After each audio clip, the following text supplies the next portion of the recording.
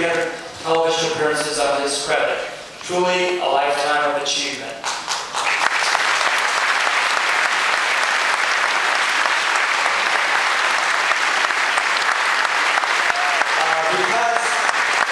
Because we're a non-profit, we had to limit putting all of his roles out here. It's just a film.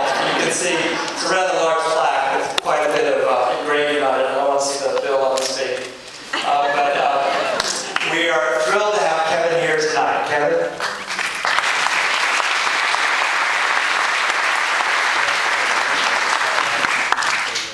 All B. That's for me, all B.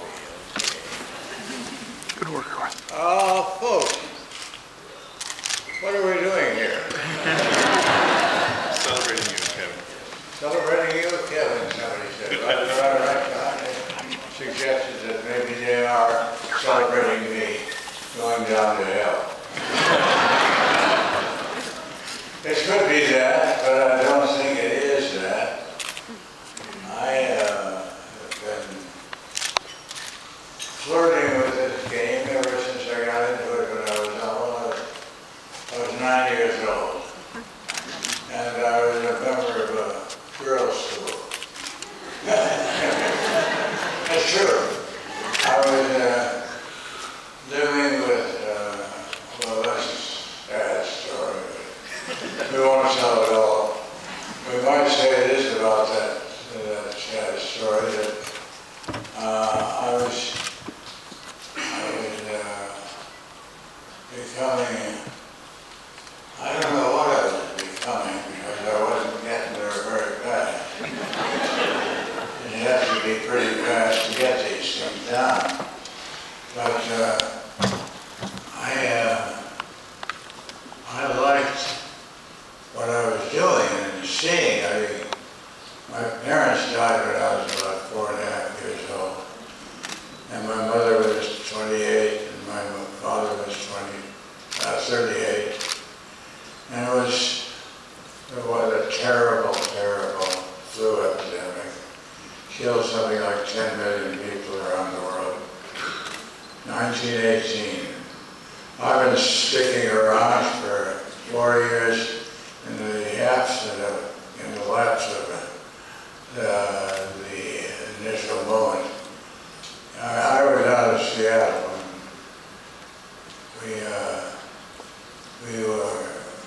my mother and dad, as I say, died in 1918, November 11th. And it was a hell of a note, because when we were just getting out of Seattle, and we thought, maybe it's a good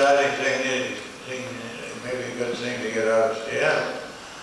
And so we got on a train in Union Station, I think it was, and we were pulling across the Rockies in early November, and somebody stopped the train and said, "Get that McCarthy gang off this train. They're dangerous." Dangerous? What was dangerous was flu, more than anything else. But it was bad. And I grew up to be a wastrel, I say, in some way.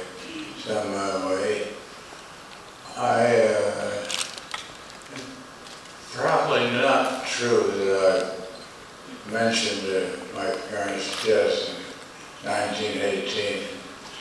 My mother died a couple of days after my daddy died. And it was a lousy situation. And I don't know what to do about it now. Can anybody help me? Oh, you? Oh, it's me. Oh, you're the one that's going to help me. I will help you. Who are you? My name is Adam Smalley. I'm the writer and director of I Do.